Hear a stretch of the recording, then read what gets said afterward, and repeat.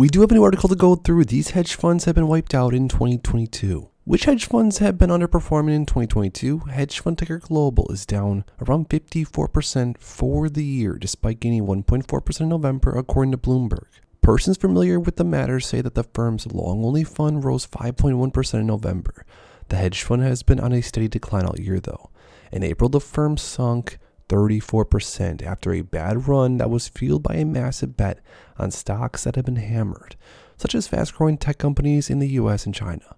Tiger Global lost around 7% last year, its first annual drop since 2016 and its third total. But which other hedge funds have been losing money this year? We have Tiger Global and Whale Rock Capital Management were among stock-picking hedge funds to report significant losses so far this year. In September, Tiger Global saw losses as high as 66.5% per Bloomberg. Whale Rock widened its losses to around 41%. A report conducted in March concluded that almost 80% of all active hedge fund managers are underperforming major indexes such as the S&P 500. Which hedge funds have been underperforming? Below is a list of other hedge funds underperforming in 2022. This list includes Light Street Capital Management, down around 50%. We have Maverick Capital, down around 27%, and Third Point, 21.10% in the red. Melvin Capital closed its doors in June of 2022 after it failed to make significant losses up after a bet against GameStop.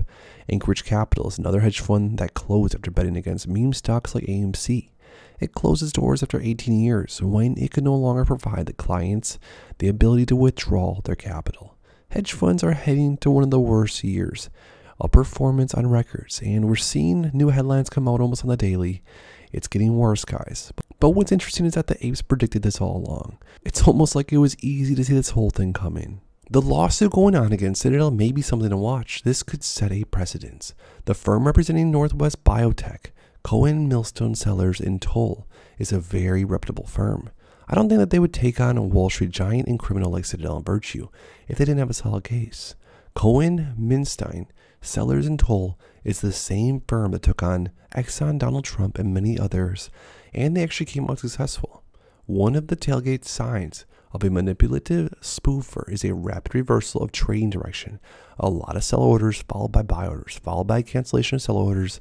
Sounds like what's been going on with AMC stock also. So this lawsuit against Citadel is definitely going to be something to watch. Stay tuned, guys. Subscribe because I will be going over it shortly.